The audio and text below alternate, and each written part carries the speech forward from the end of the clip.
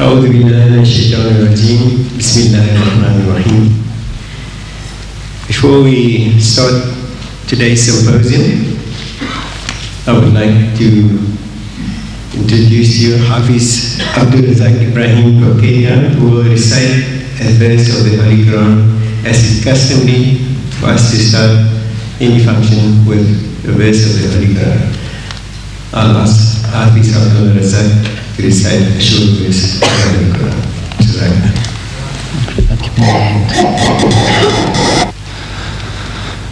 أعوذ بالله من الشيطان الرجيم.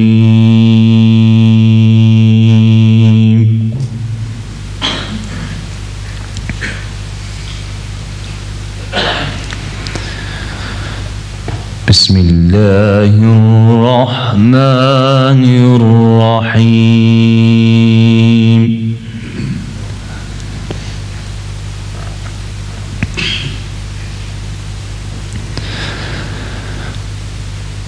يا أيها الذين آمنوا اتقوا الله ولتنظر نفس ما قدمت لغد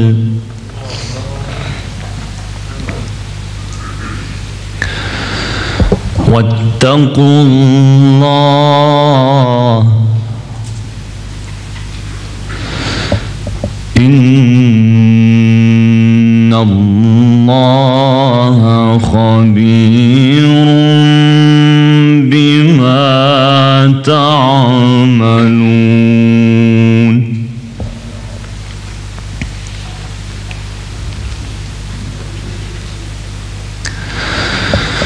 يا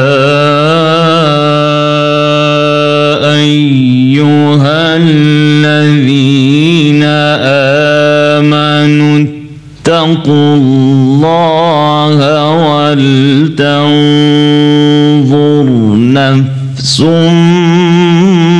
ما قدمت لغد واتقوا الله إن الله خبير بما تعملون.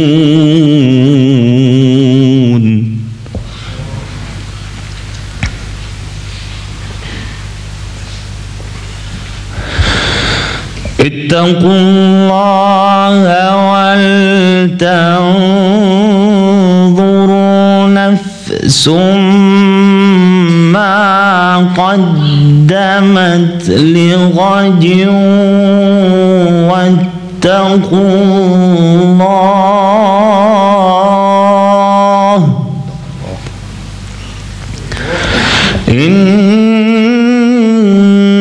الله خبير بما تعملون.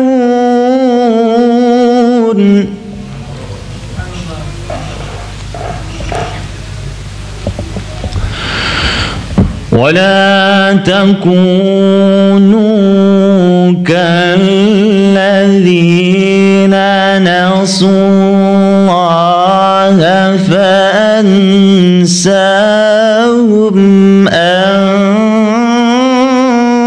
أنفسهم أولئك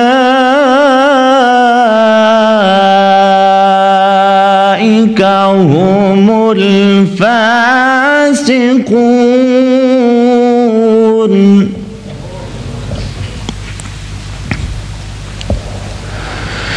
لا يستوي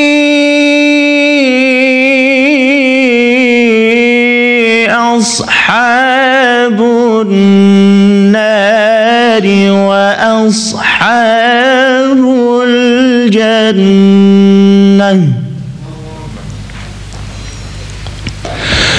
أصحاب الجنة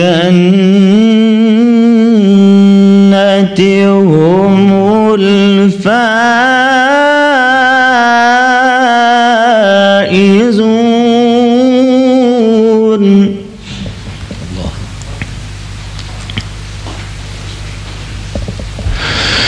لا يستوي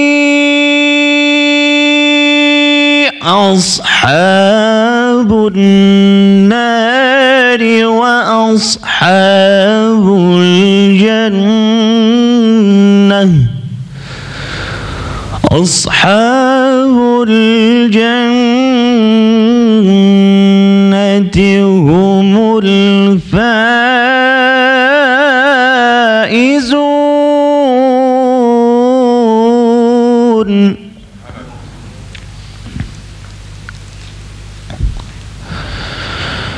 لو أنزلنا هذا القرآن على جبل لرأيته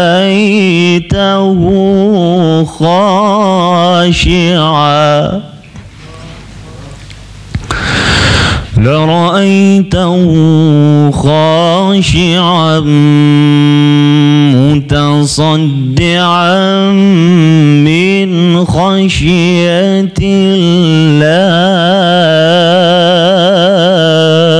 الله.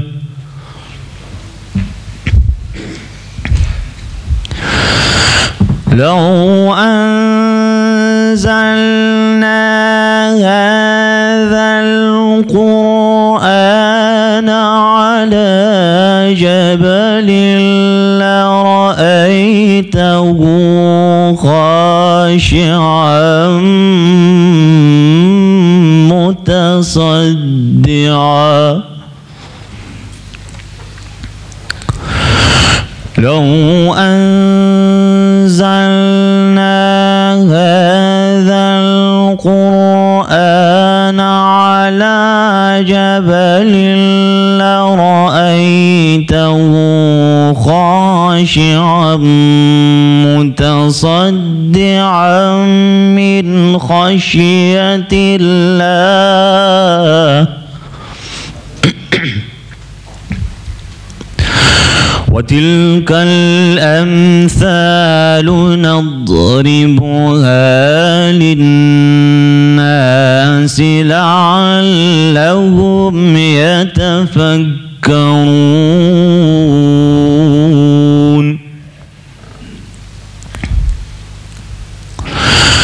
هو الله الذي لا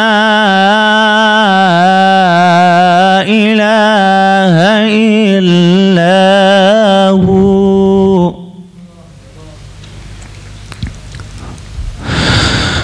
عالم الغيب والشهادة هو الرحمن الرحيم. هو الله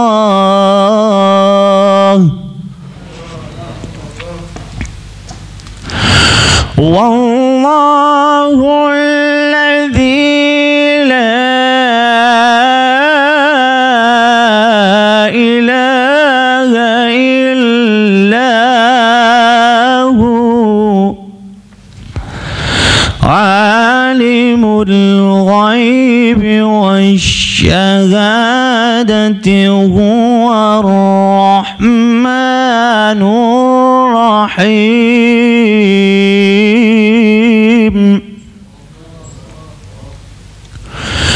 والله الذي لا إله إلا هو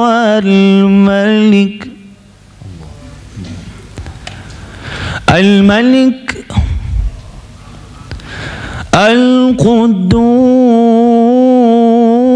القدوس السلام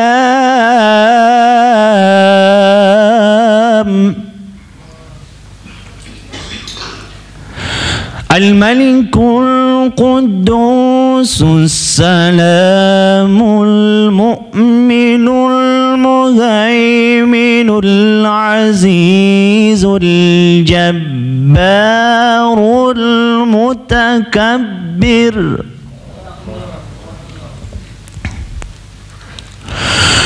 والله الذي لا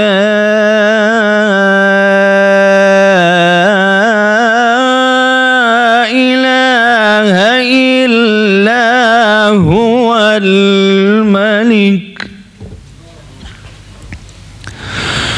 الملك القدوس السلام المؤمن المهيمن العزيز الجبار المتكبر سبحان الله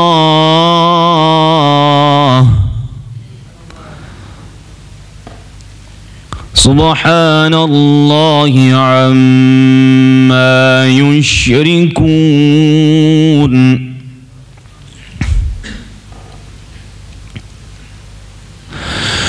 والله الذي لا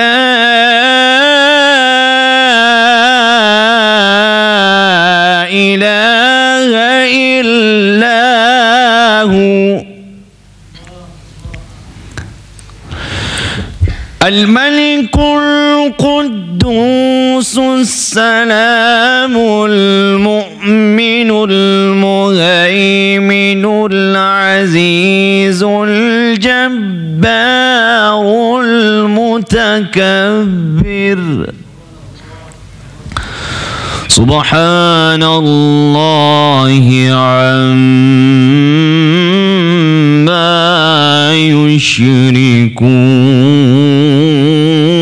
يشركون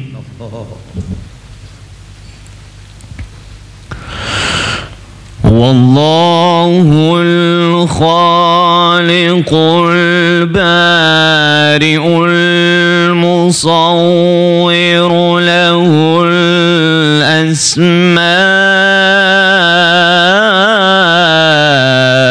الأسماء الحسنى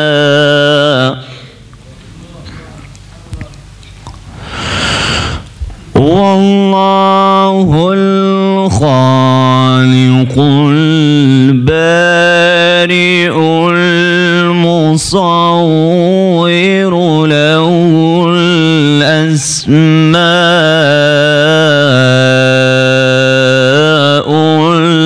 الحسنى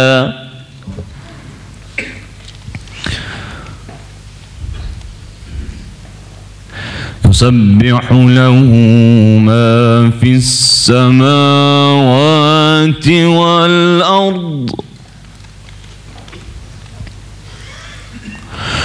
والله الخالق البارئ المصور له الأسماء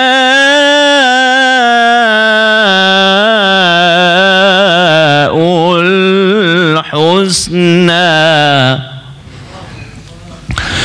يسبح له ما في السماوات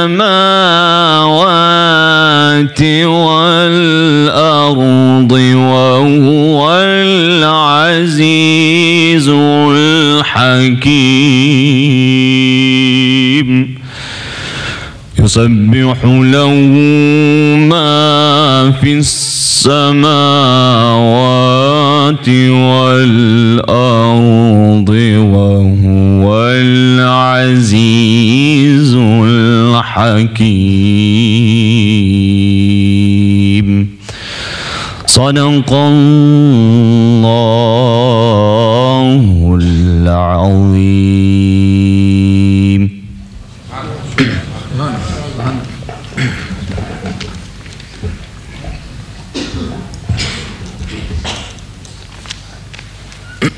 Firstly, I would like to welcome you all for taking your time off to listen to the subject of today. As you know, today's subject is the concept of God between the two speakers.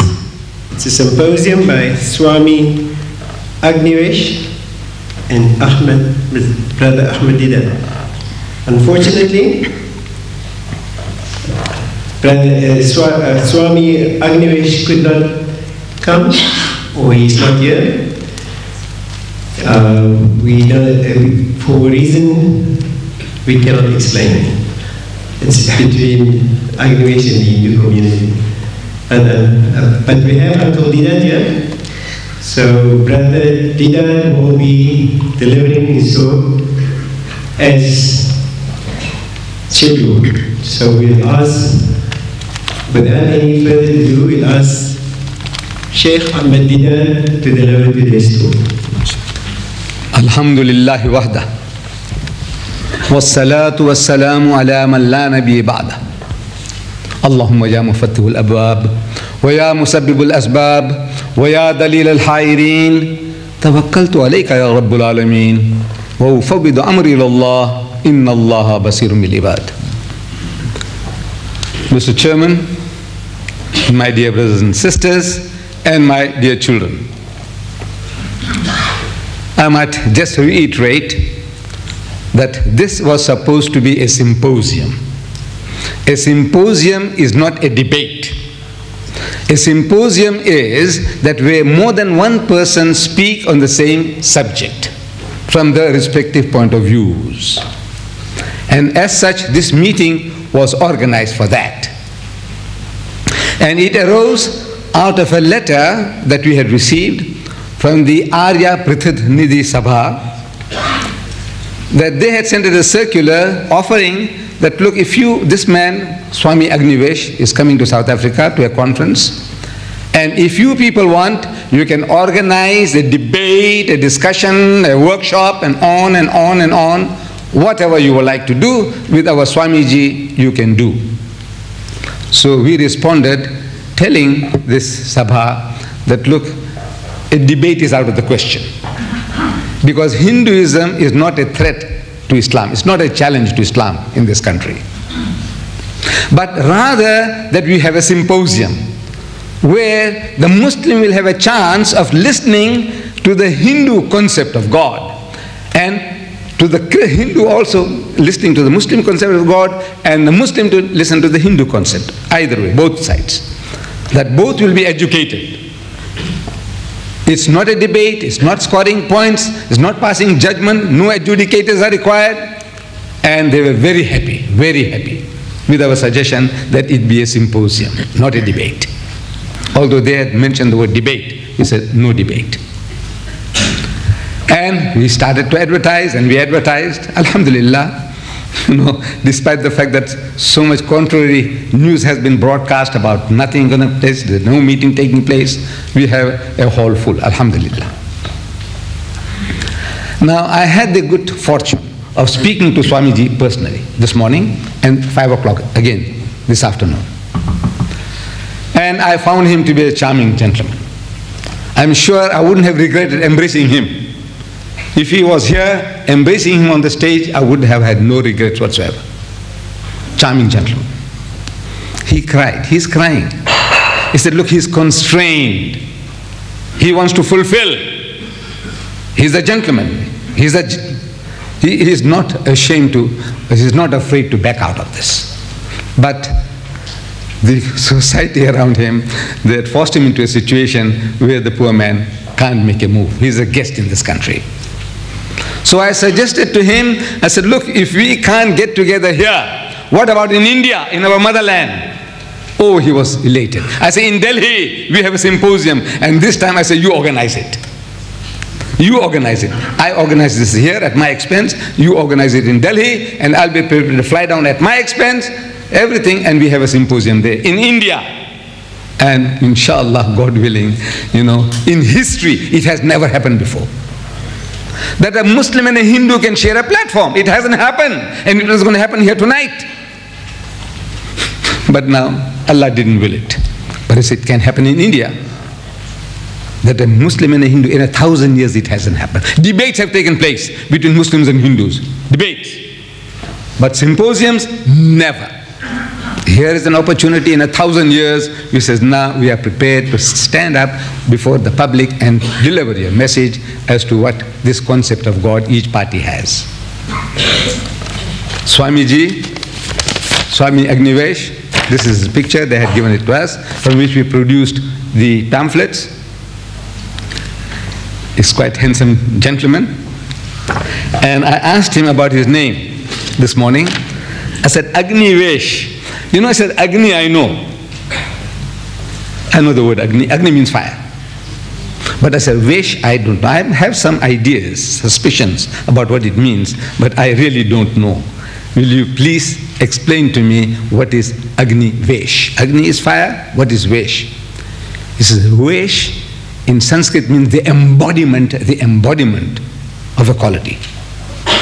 Agni Vesh, embodiment of fire. The nature of fire is to burn.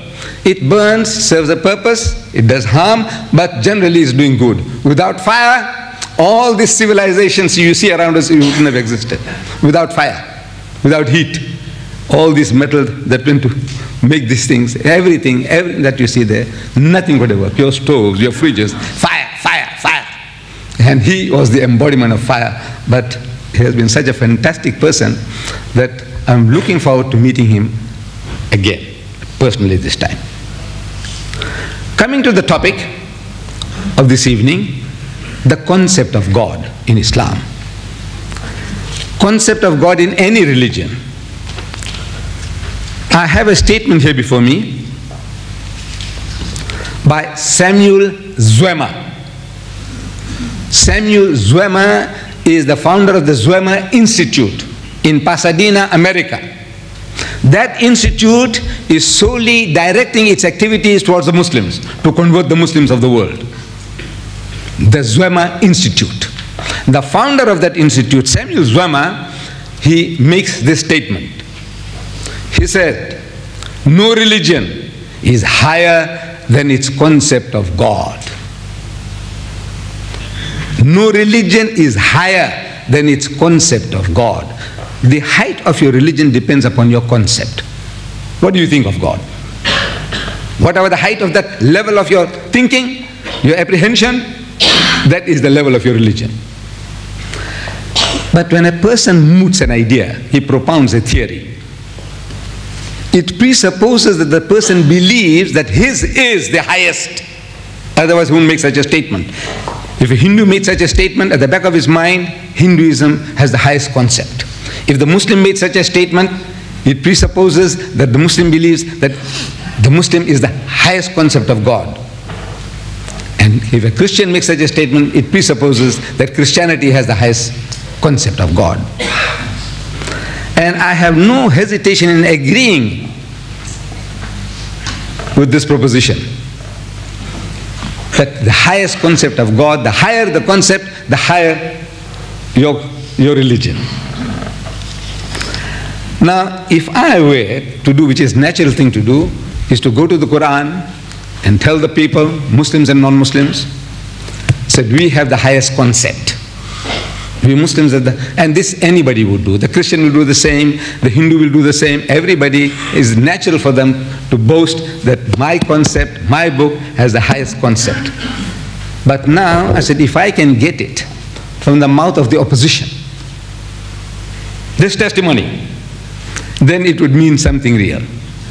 Because it is natural for each individual, his religious concept to say is the highest and the best. And in this I am going back to 1776.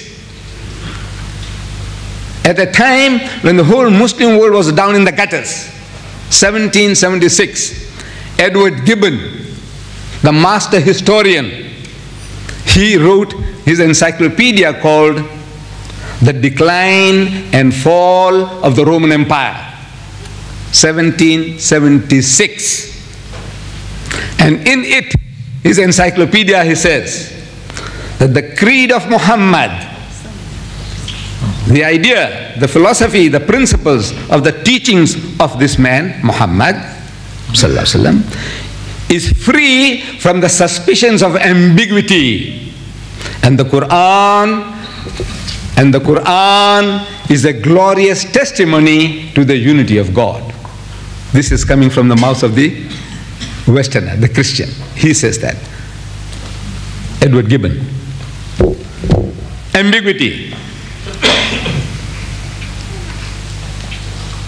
Having more than one possible meaning to a thing. You say something and you mean one thing and you also mean something else.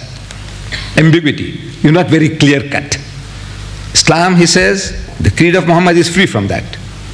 There's no ambiguity. It's clear cut, straightforward. Anything what it says, it stands for what it says. It has no dual meanings. When the Christian would say, it says, the Father, the Son, and the Holy Ghost, says these three are not three, but one. Now that's ambiguity. No, Islam has no such things. To give you a crude example of ambiguity, when you use some words and you mean something else, I give an example of a lady who says that no man is good enough for her. A woman, he says, no man is good enough for me, she says. So we say she may be right and she may be left. She may be right and she may be left. She may be left on the shelf. She may never get a husband. You see? But now I say she may be right and she may be left. It's got double meaning. Can you see? Double. That's ambiguity. In Islam, the creed of Muhammad, according to Gibbon, has no ambiguity. Clear cut, straightforward. If it says one, it's one. Indivisible, indivisible. In his quality and his nature is absolutely unique. When you say he's unique, he is unique. There's nothing like him that you can think or imagine. Then, some years later, in 1854, Lamartine, a French historian, he wrote the history of the Turks. And the Turks, incidentally being Muslims, he started speaking about our Nabi Kareem Sallallahu Alaihi Wasallam, the Holy Prophet Muhammad, and his concept of God. And this is what he says in his book, The History of the Turks. The idea of the unity of God, proclaimed amidst the exhaustion of fabulous theologies, was in itself such a miracle that upon its utterance from his lips, it destroyed all the ancient superstitions. His endless prayers, his mystic conversations with God, his death and his triumph after death, all these attest not to an imposture but to a firm conviction which gave him the power to restore a dogma. This dogma was twofold, based on the unity of God and the immateriality of God. His unity, and he's not a material being. He's not physical. And the immateriality of God. The former telling what God is, and the latter telling what God is not. What he is and what he is not. And coming to modern days, modern times, this current affairs. His Holiness the Pope John Paul II, he's just published a book, written a book, called Crossing the Threshold of Hope, by His Holiness Pope John Paul II. I am just inquisitive. How many of you own this book? Please put up your hand. If any of you own this book, Crossing the Threshold of Hope, by Pope John Paul II. Anybody who owns this book in this hall, just put up your hand. I won't be asking for it. I just want to know whether you own it. Anybody, please put up your hand. Not one? You have it, sister? Good. One lady has it, alhamdulillah. Can you imagine that in this packed hall, only one person, she has it? Are you a Muslim, sister? No. You must be a Roman Catholic. No. Great. No, she is not a Roman Catholic, but she owns the book. She is not a Muslim. Now I am offering, starting with my sisters, I am offering you 100 rands to any of my sisters here who at question time can give me 2 reasons why a Muslim is not likely to have this book. 2 reasons. There are 2 reasons. You just give me those 2 reasons and I'll give you 100 rands. Now, no, he said, I give you 100 rands, just give me 2 reasons why a Muslim is not likely to have this book.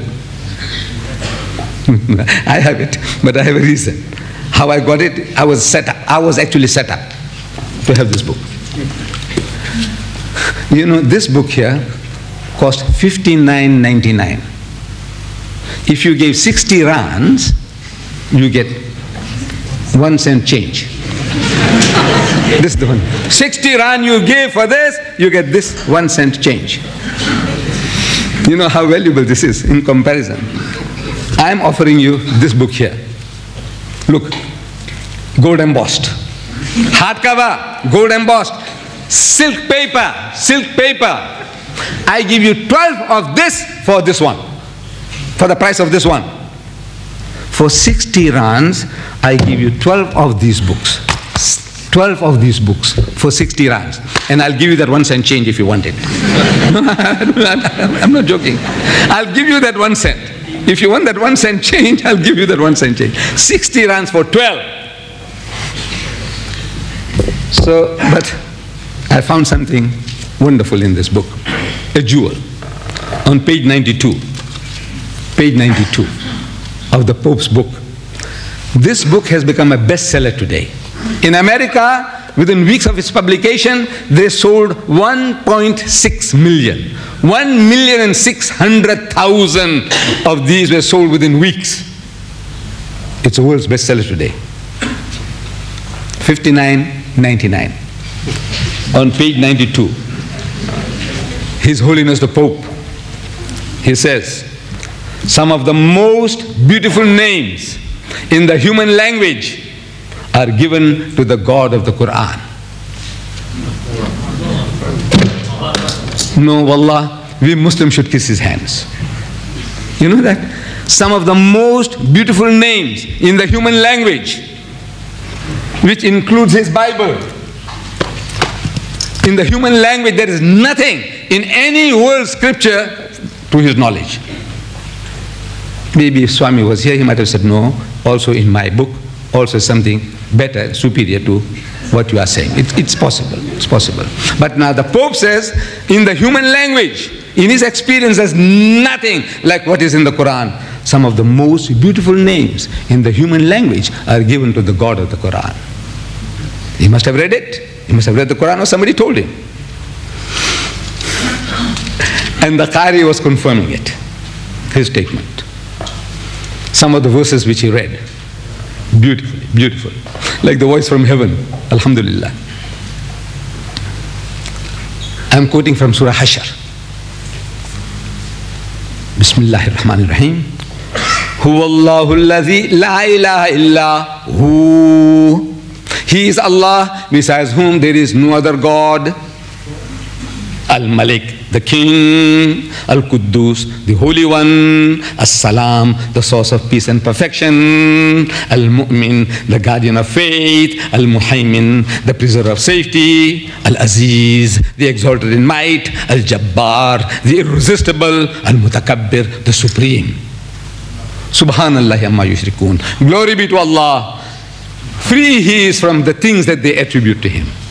Hu Allah, he is Allah. Al-Khaliq, the creator. Al-Bari, the evolver. Al-Muthawwir, the bestower of forms and colors. Wal-Asma'ul Husna, his are the most beautiful names. The Pope says some of the most beautiful names in the human language are given to the God of the Quran. He's confirming the Quranic statement.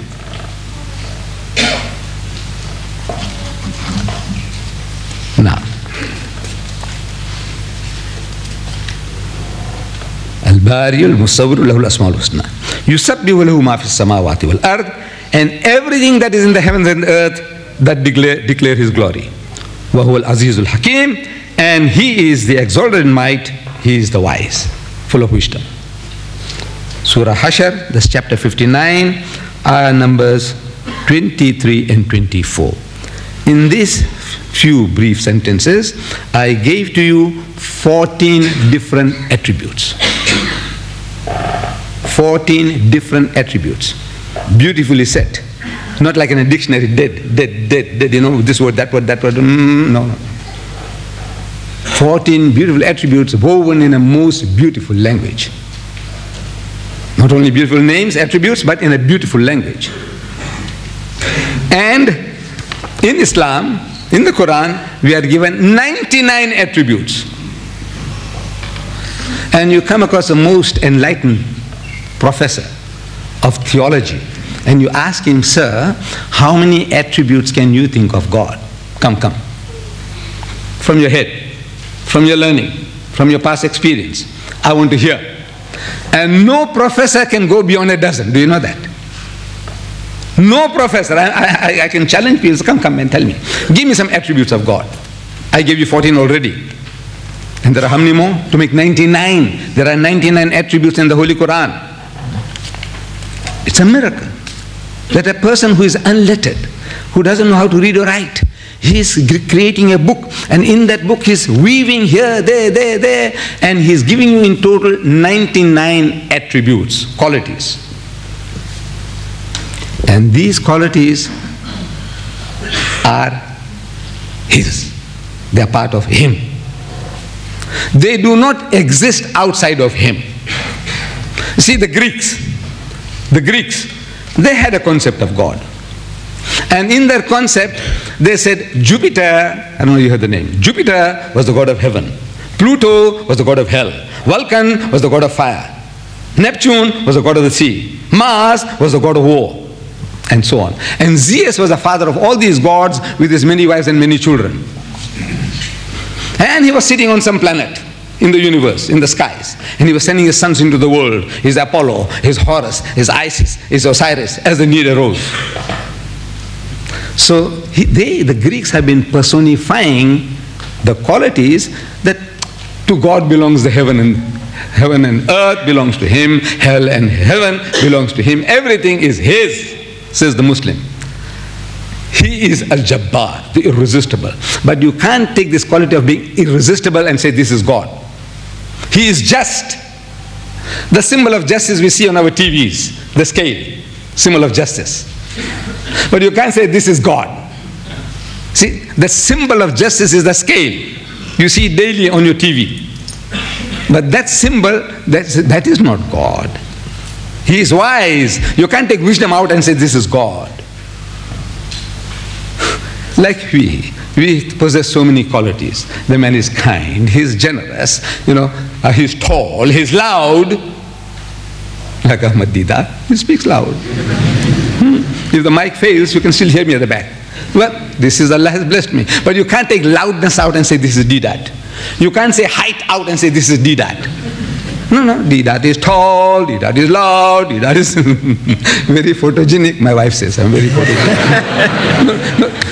But you can't take this photogenic out and say this is Deedat. This is not Deedat. So you see, the qualities of God are not separable. They are not existing outside of him. They are his, him, part of him. And the beauty of its expression. Bismillah ar-Rahman. He is as-Sami'ul Basir. Some other qualities beside the 14. He is the all-hearing, the all-seeing. He is al-Latiful Khabir. He is the subtle, the finest of mysteries. And he is the aware. He is Al-Hayyul Qayyum. He is the living. He is Al-Qayyum, the self-subsisting. He is Al-Ghafurul Wadud. He is the forgiving, the loving. These are all his qualities. 99 different attributes which are his, which do not exist outside of him. But the miracle of this 99 is the one it hasn't got. See, when we say, look, Muhammad was able to give you 99 attributes, and this is from God, the man says, no. See, he was a mighty genius. If I can do 10, Muhammad can do 99. We take off our hat to him. He's great. But this is not from God. This is his cleverness. The Muslim says, you see, the miracle is the one he kept out. The one that is not there. Because in the first half a dozen, you give anybody the choice of thinking, imagining attributes. In the first half a dozen, he will think of the Father in heaven. The Father in heaven. The Father in heaven. The word Father will be one of those qualities that you are conjuring up in your head. The Father. The Father. The Father in heaven. The amazing thing. Muhammad, the Prophet of God, through him Allah gives us 99 attributes, but Father is not one of them. Father is not one of them. The commonest thing, that thing is being dangled before him all the time. During his 23 years of his prophetic experience, from 40 to 63, he is giving us these verses, these attributes. But Father is kept out. Why? Because it had acquired other connotations. By itself, there's nothing wrong. Beautiful. The Father in heaven to me is a beautiful expression. But it has acquired other connotations. And in languages, words change their meanings. You see, we are talking, when I was going to school, and as a schoolboy, I was taught poetry. People must have also learned poetry. And in one of the poetries that I learned was a song we used to sing as little boys. It says, gentle lords and ladies gay, on the mountain dawns the day. I don't know whether you people heard that. Gentle lords and ladies gay, on the mountain dawns the day. And you're talking to people, says, very happy and gay fellow. He's very jovial, gay, he's happy, gay. Today, I say, Mr. Chairman is very gay, he'll punch me on the jaw. I says, what the hell? I said, no, look at the dictionary meaning, the original dictionary meaning. In the dictionary, the thing is, it means a homosexual today. Gay means a homosexual. But it didn't mean that. The first time as I'm growing up, I'm reading the newspapers, as I'm growing mature, and I'm coming across expressions like gay. You know, in the newspapers talking about gay. And I kind of say, what are you talking about, gay? What is gay? What? Gay. No, I can't grasp the meaning. Because I don't know it's talking about homosexuals. You see? So now you don't use that word anymore. The word comrade in America. Anybody said this guy, his address you, says, Comrade Clinton. Finish. He's finished. You know, he'll be counted as a commie, and he'll be taken up and interrogated and what do. Commie means a communist. Comrade was the guy who says comrade, use the word comrade, it means, it's a beautiful word, comrade, fellowship, companionship, sahaba. No, but when you say comrade in America, describing somebody as a comrade means he's a commie, he's a communist. Can you see? Words change the meanings. So this word Father is being used by a great section of the believers in this world for God Almighty, saying that Jesus is the only begotten Son, begotten, not made. He is the Father, he is the Father of Jesus Christ. Physically, he is the Father, not like Adam. Adam was made by God. Every dog, pig and donkey was made by God. But Jesus is not like that. He is begotten by the Father. Because of that concept, the Holy Quran kept it out. 99 attributes, Father is not one of them.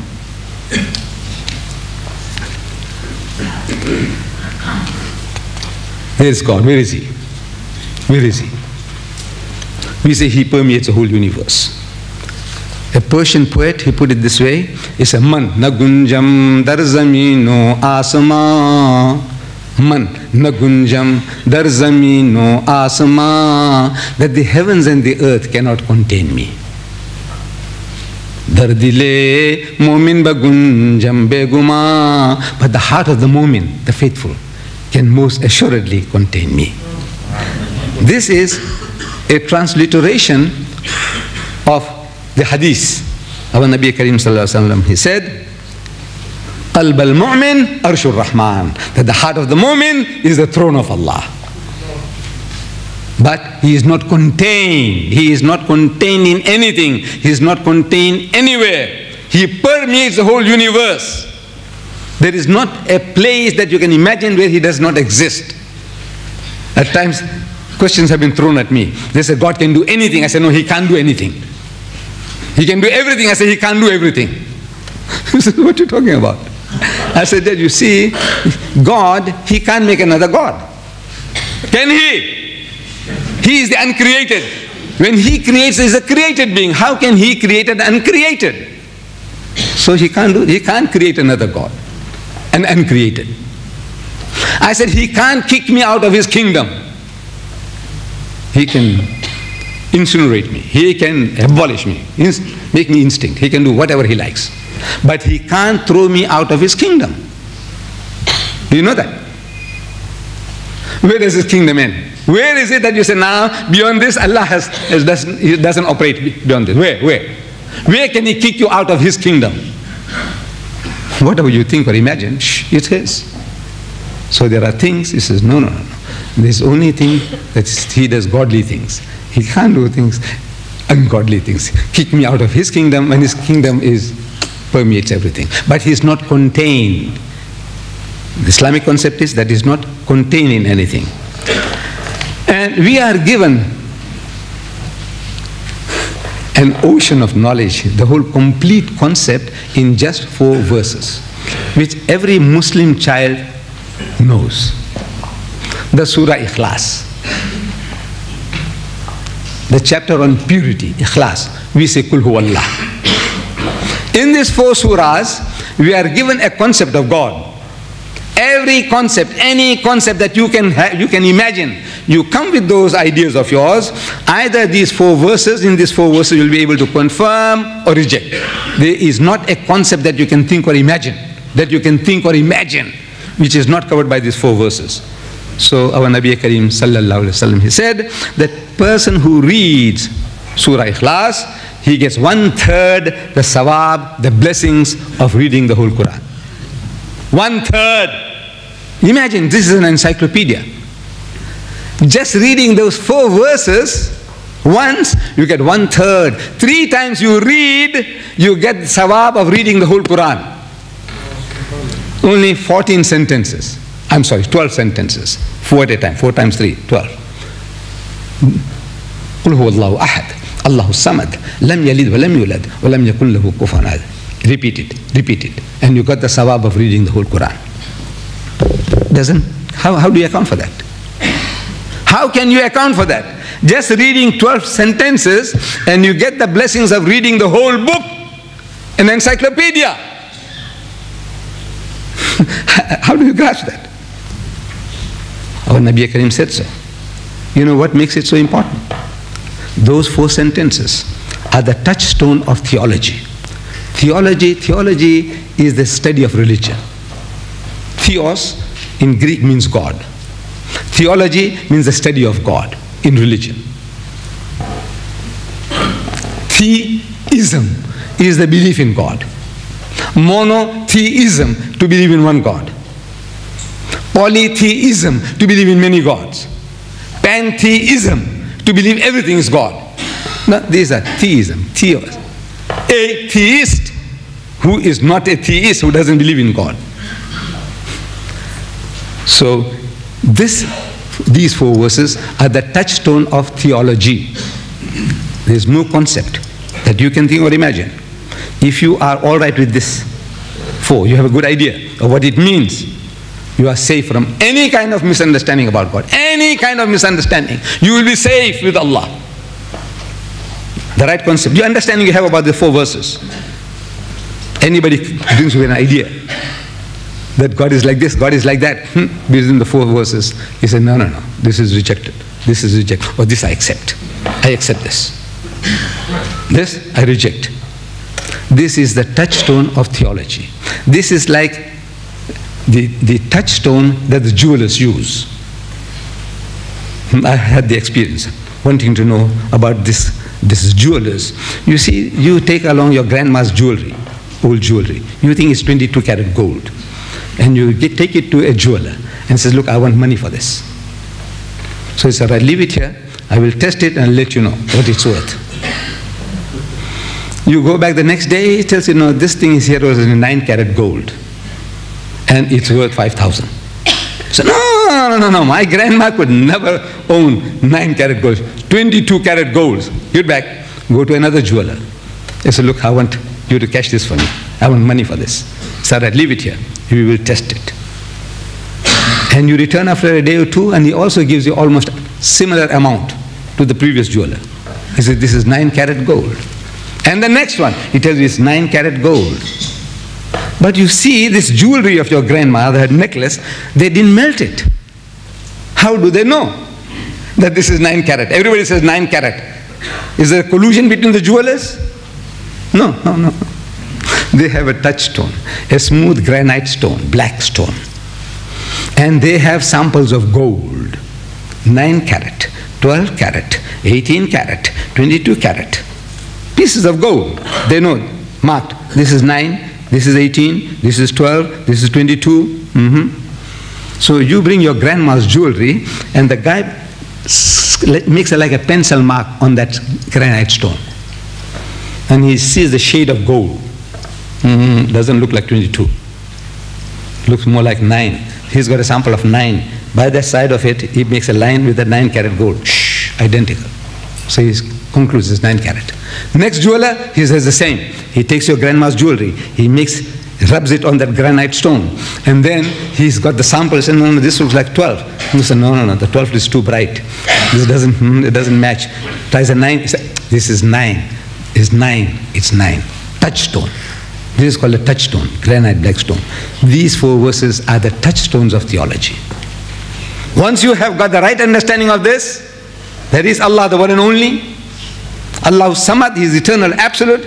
Lam yalid wa lam yulad, He does not beget and is not begotten. Wa lam yakun lahu kufuwan ahad, and there's nothing like unto Him that can be imagined. And that knowledge is given to us in this book of God, the Holy Quran. If you have a translation like this, you know the value. I said you get 12 books of that for this. You get 6 Qurans, 2,000 pages each. Silk paper, 6 encyclopedias you get for the price of 1. For 60 rands, you'll get 6 of this. Plus that 1 cent change. We'll give you that 1 cent change, we'll give you that. 6 encyclopedias, 2,000 pages each. This is 200 pages. 200 pages for 59.99, 60 rands, less 1 cent. You get 6 Quran, you get 12 of those other books. But you know, somehow the Muslim is hesitant to own. But if you have this book, this one by Abdullah Yusuf Ali, there are 335 different references about Allah alone, God, under the subject God. 335, I counted them this morning. In the index, you go to the index, 335 references about Allah. Allah is mentioned in a concordance. If you have a concordance, 2,698 times the word Allah, Allah, Allah occurs in the Quran. But we haven't got the time for all that. 335 times about Allah, things about Allah. This is what it says. For example, He is your protector. Allah is your protector. He is the creator of all. He is most bountiful. He is most merciful. He is most kind. He is forgiving, and on. He is the orphan shelter. He is the wondrous guide. He satisfies your needs. He is God. He is present everywhere. To Him is the goal. To Him is the return of all. His unity. He is one, not one in a trinity, nor one of two, no begotten son, nor consort, nor daughters. He has no partners. He is wise. He is the best disposer of affairs. He is most high grade. He is irresistible. He is the doer of all He intends. He is self-sufficient. He is the wisest of judges. He is never unjust. Free of all wants. He is worthy of all praise. 335 different references about God Almighty in this index. You owe it to yourself, Muslims and non-Muslims, to own this book. 10 rands. 10 rands. 10 rands each. 2,000 pages. Silk paper. And everything about God and about life. You know about marriage? You get it in the M. You know about divorce and the D. You know about heaven or hell and the H. You know about Jesus and the J. What do you want to know? Everything on your fingertips. And 6 of these for one of this. You take your choice. Wa akhiru da'wana alhamdulillahi rabbil alameen. Ladies and gentlemen, we have come to the end of the talk of Sheikh Ahmed Deedat. We're open to questions now. The mics in front will be used for questioning. Those that want to ask questions pertaining to the subject will be entertained. So you can queue up in front here and you can ask any questions on the subject. Any other questions won't be entertained. I must ask you to cooperate, please. Mr. Deedat, in other religions beside Islam, the concept of man becoming God through the process of so-called higher knowledge is derogatory to the majesty of God. God was the creator and man was the created. Why has then man made himself supreme above God?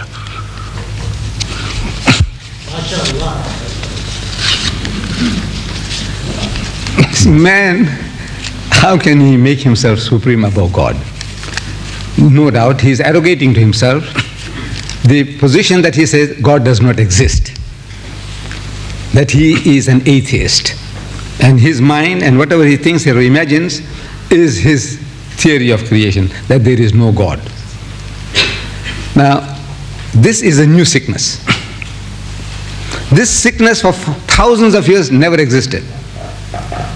You see, when Allah Ta'ala gives us in the Quran, the surah, Qul ya ayyuhal kafirun, say, O you who disbelieve.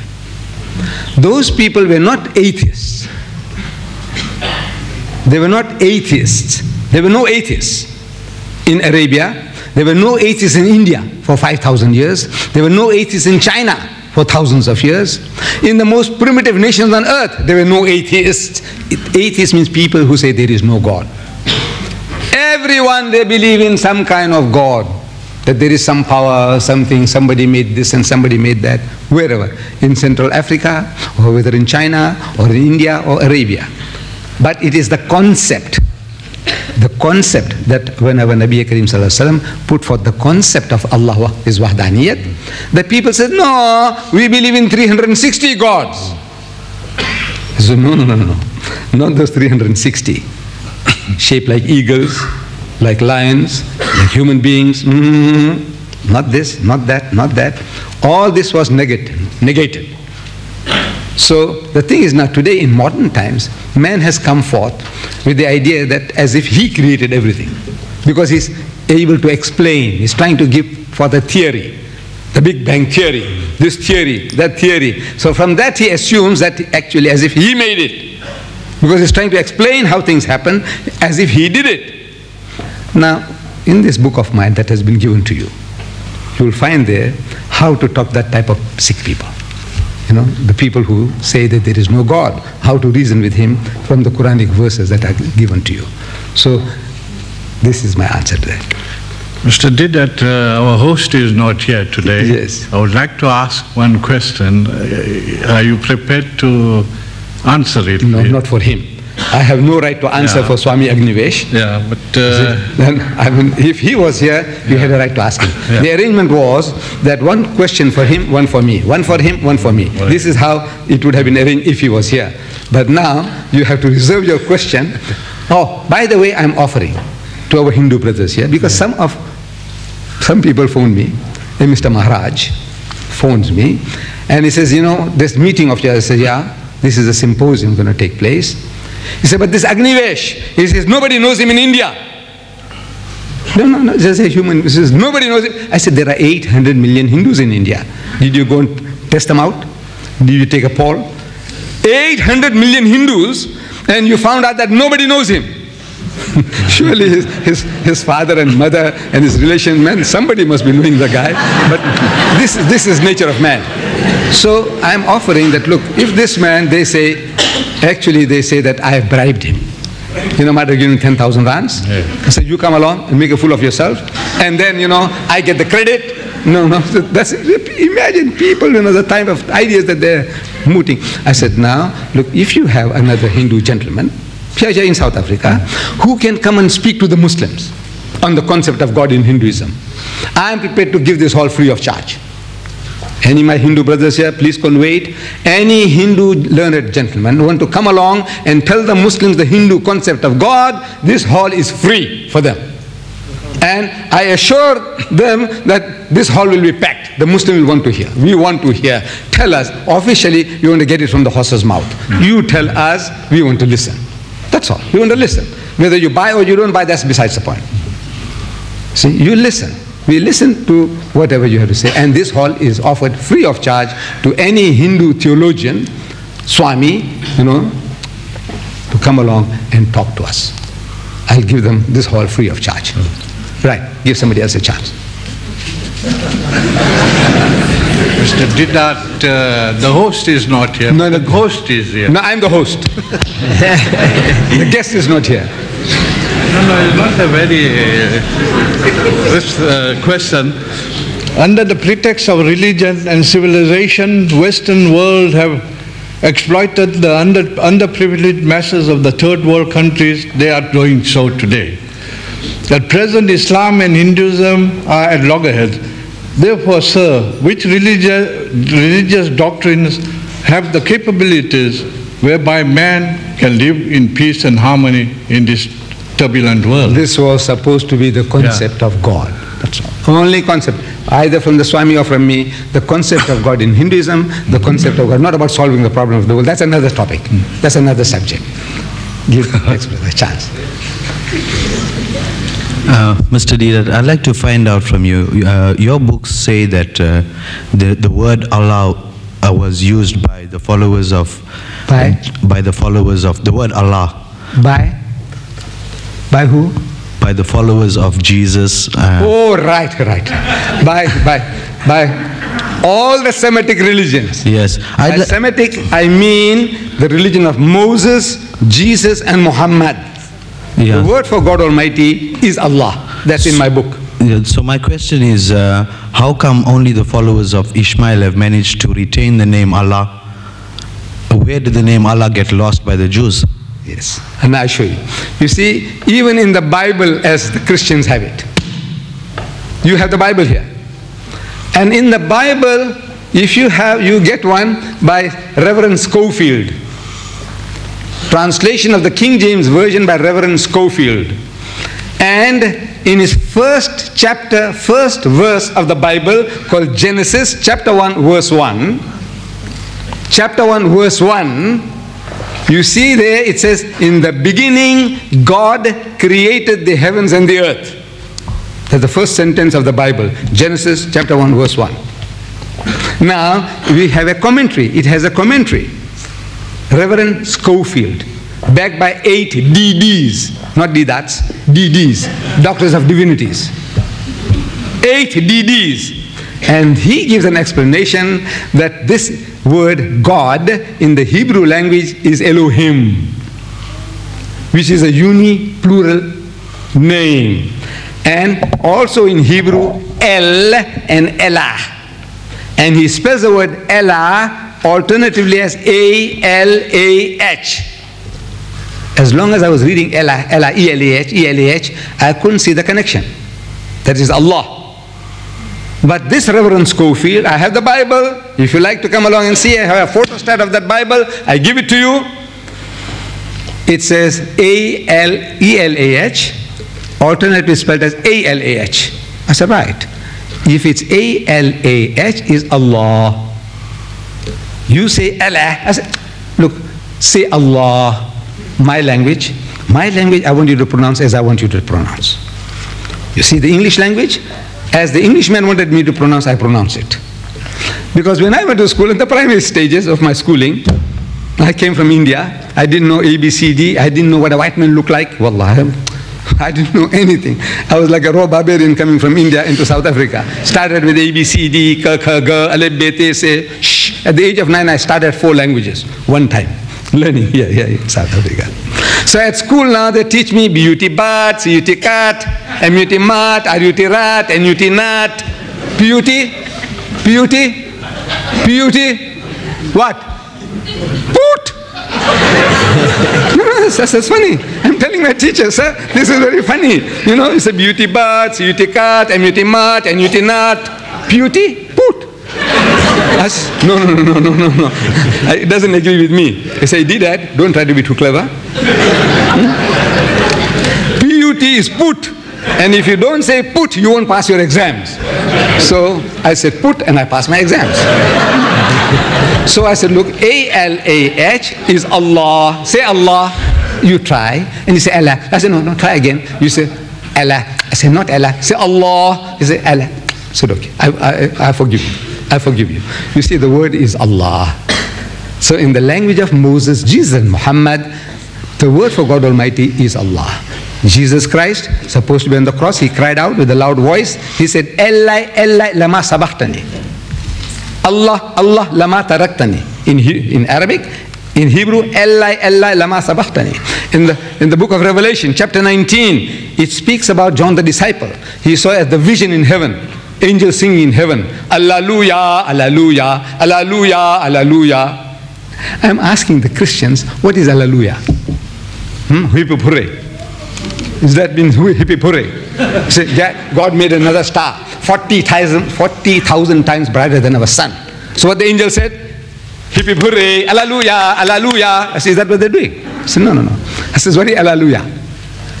The first time these people, the Christians, came to the City Hall lectures of mine, and they said, Alleluia, Alleluia. So I explained what Alleluia is. No more Alleluias. Finish. Nobody says Alleluia anymore. Because you see, you are saying Ya Allahu, Alleluia. Is Ya Allahu, Ya Allahu, Ya Allahu, Ya Allahu. This is what you are supposed to be singing. The angels singing in heaven. Ya Allahu, Ya Allahu, Ya Allahu, Ya Allahu. This is it. I said, that's what you're saying. Hooray.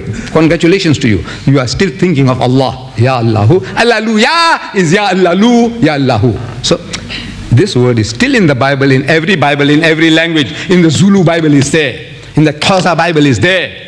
There is not a Bible in which this word Allah is not there. You come along and I'll show them to you. Yes, my son. Oh, yeah. Okay, you said that you said that, you have your own concept of God. And then your own concept of God, you get that you've got attributes that are referred to by you from the Quran. What about the religions that are not having references like the African religions? Do you think that they are in the right direction? Secondly, shall we have one at a time? One question at a time. Will allow you the second question. So make me Stand, you can stand here. Just stand. You can come back again behind the queue. You can ask the second question. We'll give you that right. But let me answer the first. I will answer that first. Yes. My son is asking, what about the African religions? I says, actually the African religions is no different from Islam. Wallah, the concept. I'm talking about the concept. I'm asking an old Zulu. This umvelingange. For God Almighty, there's a umvelingange. Unkulunkulu means the greatest of the great. It's not a name. Unkulunkulu means the biggest of the biggest. The mightiest of the mighty. It's not a name. The name for God Almighty among the Zulus is umvelingange. So I'm asking an old Zulu, what is umvelingange? So he tells me, He's the pure and Holy Spirit. Agazalian futi agazalwanga. He does not beget and is not begotten. Futi agukulutofananae. I said, have you been reading the Quran? So what's that? No, he never heard the Quran. He never heard the name Quran. But he's giving me what I gave you from Surah Ikhlas. He's giving me the translation of Surah Ikhlas in his language. He's a Muslim. I go to the Sudan. I learned the language of the Dinka before going. Amazing thing, The Sudanese people don't know the language of the Dinka. Like we here, you live among the Zulus and you don't know Zulu. You should be ashamed of ourselves, I tell you. You live among the Zulus, you do business with the Zulus and you don't know Zulu, there's something wrong with you. I go to Sudan on a lecture tour, and before going, I learned the language of the Dinka. John Garang. And the Sudanese Muslims are at war. It's going on for years now. So, I learned the language of the Dinka. And now I want to practice. As soon as I land there in Khartoum, at the hotel, I go to the reception, I say, I was trying to learn your language. No, that's a hobby with me. No, it's a hobby with me. I learn different languages. I can give you 20 different languages now standing here. 20 different languages. Besides Zulu and Afrikaans. 20 different languages. Swahili, French, Spanish, Indonesian, Malaysian. Come on, man, talk. What language? Hebrew. What language you want to hear? No, 20. That's a hobby with me. So whenever I go to a new country, I learn the language of the people. So I learn the Dinka language. So I go to these guys. And I said, you know, I learned your language. He said, yes. I said, listen, see if I'm doing correct. All right. I said, yeah. I said, apiata batin, viyakilik ith, apiati nunukwik, tijal an, nasha jil, kedujil ashibu inunukwik, kunalar, hikabatuj, inunukwik. He said, no, that's not my language. That's the language of that guy there, Dunga. The porter. He was standing there, tall African. This is the language of that guy there. So I go to him. I said, you know, I come from South Africa and I learned your language. I said, I want you to hear. And you know, I want you to help me. If I'm murdering your language, forgive me, it's not intentional. So I rattled it off. He says, very good. He said, where you learn this from? I said, learn it from the Holy Bible. I said, hey, tell me now, before the white bass came here to your country, did you people know anything about God? He said, yes. I said, did you make a statue of your God? He says, no. I said, could you not people out of a wood carve out the shape of a man or an animal, lion or a donkey? He said, yes, yes. Or out of clay, could you not make the shape of a man or a woman? He said, yes. So why didn't you make a statue of your God? He says, how, sir? How can you make a statue of God? He is nihalik. I says, what is nihalik? What is nihalik? In your language. He said, it means light. How can you make a statue of light? You know what he's telling me? He's telling me, Allahu nur samawati wal ard. Allah is the light of the heavens and the earth. He's telling me in his own language that he is light. How can you make a statue of light? I say, he's a Muslim. And we say he's a kafir. No, it's a sickness, man. Learn to find common grounds. Talk to the people, man. What is this concept? And you find that he's talking what you want to tell him. He's telling you, Allahu nur samawati wal ard. We should have gone and told him that that is what the Quran says, that he is the light of the heavens and the earth. The nihalik in his language is nur. I says, you see, there is the African, to me, the African, almost every tribe that I know, south of the Zambezi, not a single tribe made images of their gods. Not a single tribe. As such, they were better than the Jews. The Jews, after hundreds of prophets coming to them, they were warned again and again that thy God is a jealous God. He shall have no other gods before him, not even the likeness of the things on earth, or in the heavens above, or in the waters beneath the sea. For he says, my name is, I am a jealous God. I shall have no other God before me. Yet they made the golden calf. The Jews. The Africans, they made no images, no statues of their gods. They are nearer to Islam than any other people, Allah. But I don't know, we are so blind, we can't see it. Talk to them, man, talk to them. Show the common grounds. That this is the same God. We want you to go back to the same concept that you had before the white bass came, before he twisted your brains. Go back, and by going back, you're going forward. Yes, my son. Assalamu alaikum, Mr. Deedat. I believe the Pope is arriving soon to South Africa. Are you prepared to meet him? I'll be very happy. I had sent a letter to him that, Your Holiness, you're talking about a dialogue. You know, he's talking about dialogues. He went to Turkey, he said we must have a dialogue with the Muslims. When he went to Nigeria, he said we must have a dialogue with the Muslims. When he went to Kenya, he said we must have a dialogue with the Muslims. He went to Morocco, he said we must have a dialogue with the Muslims. I said, come, Your Holiness, let us have a dialogue. That's a big story. That's another big story. No. Also in this book, inshallah, in September, when I return from England, I might deliver a lecture on this book. Islam's answer to the Pope's pious pronouncements. There'll be a lecture, inshallah, in this hall. You know, he's talking about dialogue here in this book as well. That we must have a dialogue with the followers of the Prophet. In this book, in this latest book of his. So he said, then I offered this in the Sunday Tribune. I said, look, man, come on, man. Your Pope says we must have a dialogue.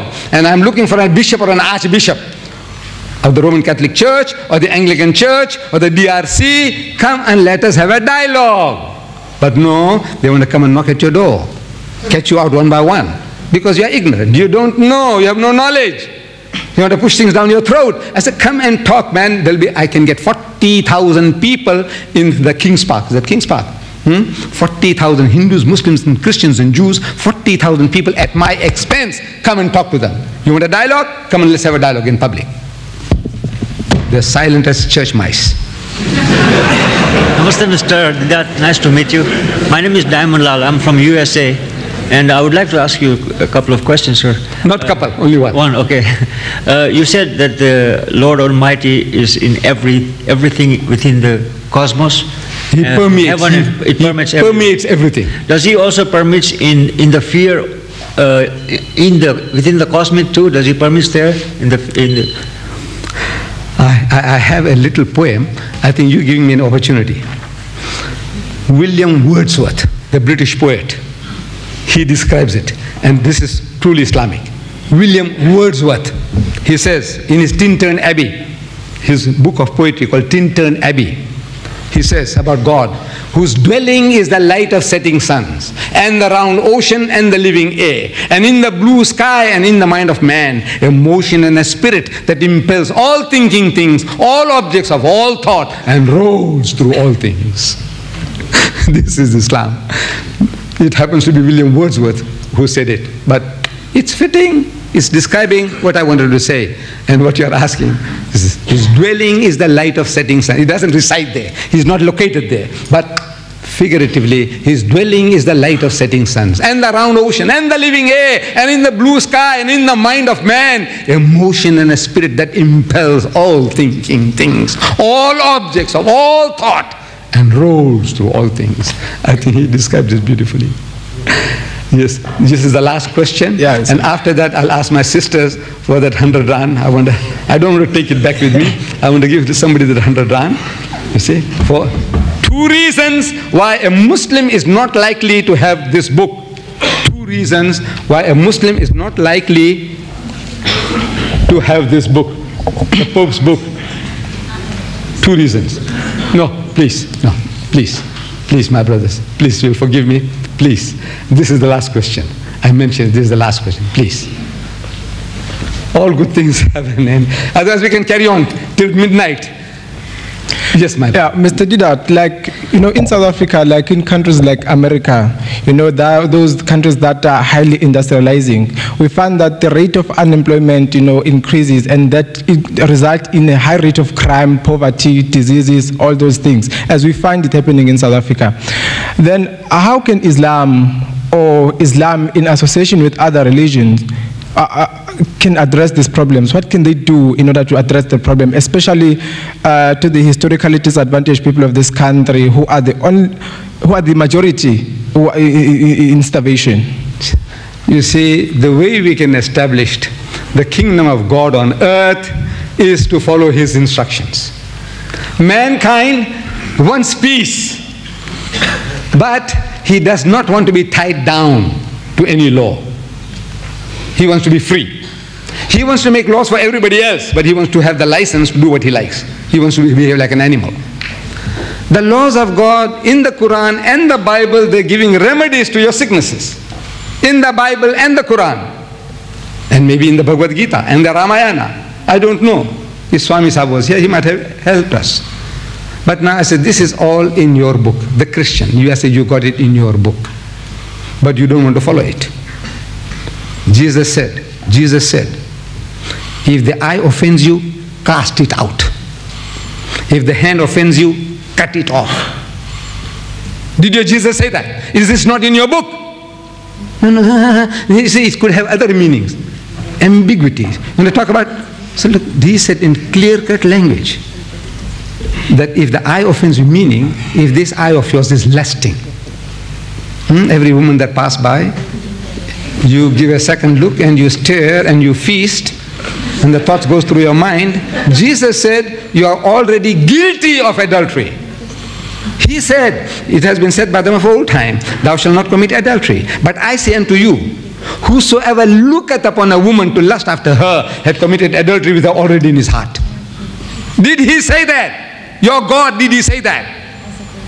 Then how could you have long leg contest and beauty contest and beach bum contest? No, you tell me. No, this is what Jesus, this is your Lord says, your God says. And this eye of yours is causing you to do this, it will take you to hell. Rather than that happen, take it out. Take it out and throw it away.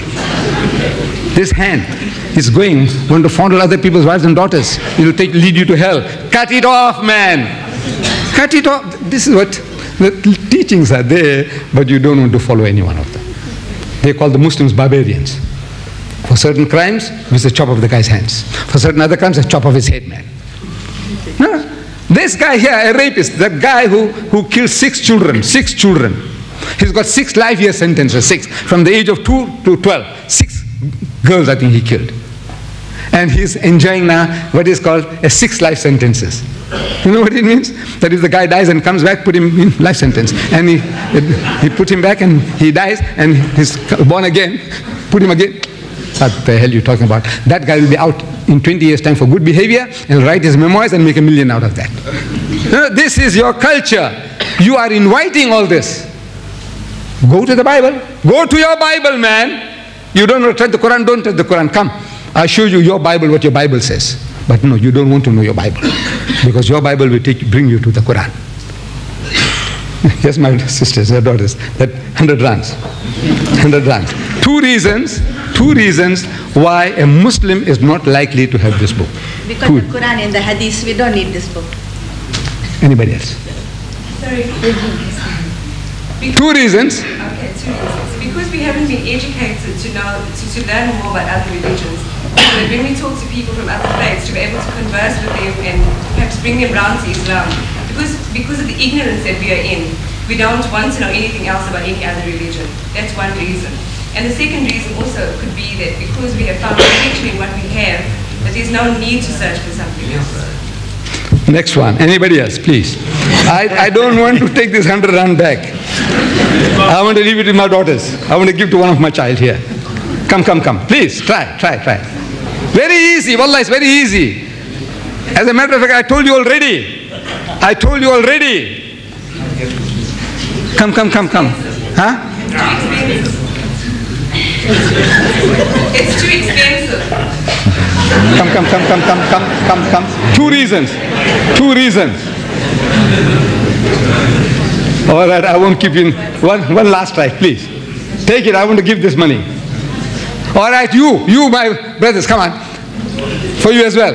2 reasons why a Muslim is not likely to have this book. 2 reasons. Let me try. Yes. 1 is written by a Christian. 2 is too expensive. Next one. Mixed marriage.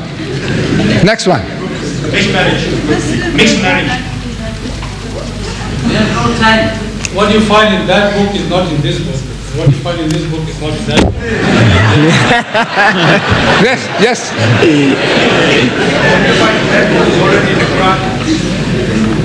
And what you find in that book, we don't want to talk. The man is a hypocrite. He knows the truth. I don't want to reveal it. Now I take you out of your suspense and put my money back in my pocket. You see, we Muslims are a la ikra community. Means we are a people who don't read. We are not a reading people, number 1. We don't even read newspapers. Do you know that? That's one reason. We are not a reading people. No Muslim magazine can survive in South Africa without charity. Do you know that? The Al-Qalam, charity. Anything else, charity. You don't subscribe for any newspapers. You go and ask my friend Mr. Muhammad Makki, the Muslim Digest, how he struggles to keep it alive. Not because you don't subscribe for things. You expect the guy to come along and persuade you to get the money out of you. You are not a reading people. We are not a reading people. We are a la ikra community. The first word of wahi Allah gives our Nabi and through him to us is iqra, read. And we would say la ikra, don't read. No, that's kufr, but we don't say that. But in our life, we are not a reading people. Number 1 reason, we are not a reading people. Number 2, 59.99. 2 reasons. This is the answer I wanted from you. Number 1, we are not a reading people. And number 2, 59.99. Too expensive. Some of them said, you said that, but I wanted this too. We are not a reading people, and we are, this 59.99 is a rip-off. It's a rip-off. And we don't want to be ripped off. We'll end with a dua.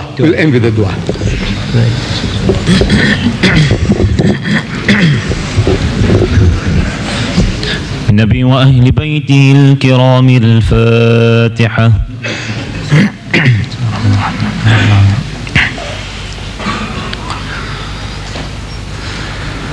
الحمد لله رب العالمين، والصلاة والسلام على أشرف المرسلين سيدنا ونبينا ومولانا محمد وعلى آله وأصحابه أجمعين.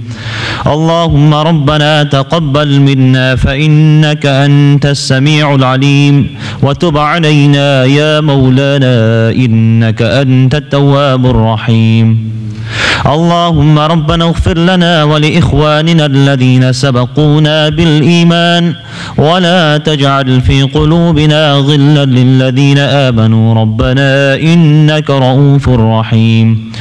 اللهم اهدنا الصراط المستقيم، اللهم اهدنا الصراط المستقيم، اللهم اهدنا الصراط المستقيم، صراط الذين أنعمت عليهم من النبيين والصديقين والشهداء والصالحين، وحسن أولئك رفيقا، ذلك الفضل من الله وكفى بالله عليما.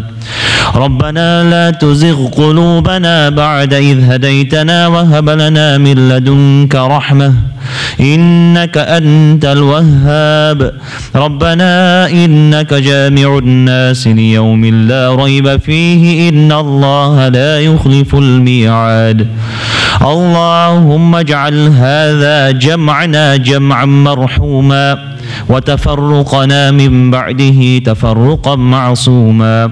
اللهم اشرح صدورنا بالإسلام، اللهم حبب إلينا الإيمان، اللهم حبب إلينا الإسلام، اللهم حبب إلينا القرآن وزينهم في قلوبنا، وكره إلينا الكفر والفسوق والظلم والعصيان، واجعلنا يا الله من الراشدين، واجعلنا يا الله من المؤمنين، واجعلنا يا الله من المتقين، واجعلنا يا الله من الصابرين، واجعلنا يا الله من الموحدين، واجعلنا يا الله من الموحدين، واجعلنا يا الله من الموحدين، واجعلنا يا الله من الذين يستمعون القول فيتبعون أحسنه. أولئك الذين هداهم الله، وأولئك هم أولو الألباب. واجعلنا يا الله من الهادين مهتدين، غير ضالين ولا مضلين، برحمتك يا أرحم الراحمين. ربنا عليك توكلنا وإليك أنبنا وإليك المصير. ربنا آتنا في الدنيا حسنة وفي الآخرة حسنة وقنا عذاب النار، وأدخلنا الجنة مع الأبرار يا عزيز يا غفار يا رب العالمين. قال الله تعالى: إن الله وملائكته يصلون على النبي يا أيها الذين آمنوا صلوا عليه وسلموا تسليما. اللهم صل على سيدنا محمد وعلى آل سيدنا محمد وأصحابه وبارك وسلم. اللهم افتح لنا بالخير واختم لنا بالخير، واجعل عواقب أمورنا بالخير، بيدك الخير إنك على كل شيء قدير. ألا إن أولياء الله لا خوف عليهم ولا هم يحزنون، الذين آمنوا وكانوا يتقون. بفضل سبحان ربك رب العزة عما يصفون، وسلام على المرسلين والحمد لله رب العالمين.